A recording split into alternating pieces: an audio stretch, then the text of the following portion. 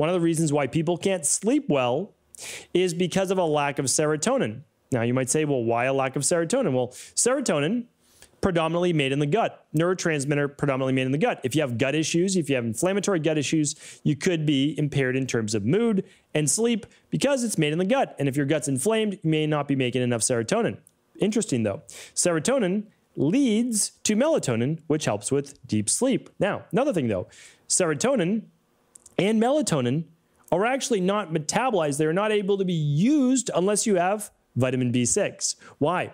Vitamin B6 inside of your body is very interesting. It acts as an enzyme or a converter in many cases that we're going to be talking about here today. And that's why it's overlooked, because if you're in a low mood, you're probably looking for serotonin.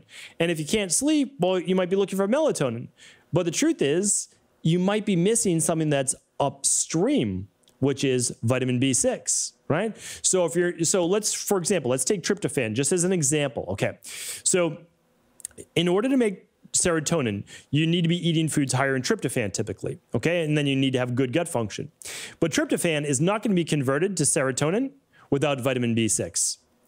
And you're not going to convert serotonin to melatonin without the B6 to make serotonin. So do you see how things happen upstream and then they flow downstream to what you want? So I'm telling you right now, B6 was a game changer for me in terms of sleep, which then of course helped with recovery, which then helped with inflammation, which helped with fatigue. So that's why it's all part of the overall process. That's why there's always a reason why. I tell you all the time, and I really mean this, that anything anyone is dealing with, there is an underlying root cause. Typically there's multiple. You're able to figure it out, and then you're able to rebalance those underlying root causes.